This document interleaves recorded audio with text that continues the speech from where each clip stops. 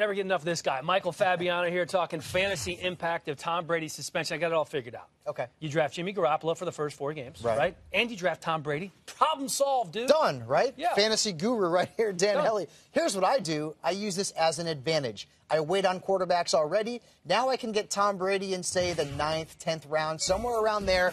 I've dropped him out of my top 10, but he's number 11. And the quarterback position, Dan, is so deep that I can get Ben Roethlisberger and Brady. I can get Tony Romo and Brady. And if I'm in a deeper league, I can get Teddy Bridgewater and Brady. And, oh, by the way, how about Garoppolo? We're talking about a quarterback who has learned under Brady, learned under Belichick, and let's remember back to 2008. Brady goes out with the ACL. Matt Castle comes in and is a top 10 fantasy quarterback. And if you remember back to Bledsoe being the quarterback, he gets knocked out by Mo Lewis. Who comes in? Tom Brady. And, well, he's been pretty good in fantasy and reality.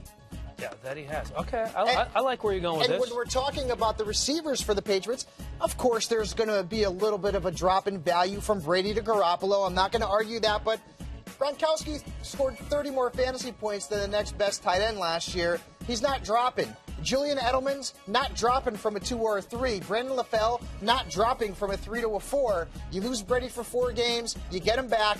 Maybe he's the savior of your fantasy football season. If you remember back to last year, Brady's first 4 games, he averaged 9 points a game. After that, he averaged over 21.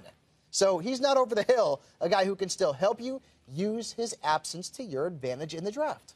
So his first 4 games this year could be weeks 5 through 9. So then it really could be a long season for Tom Brady. We're hoping it's actually 1 through 5. The bye week comes week 6 against Indianapolis. He's a go.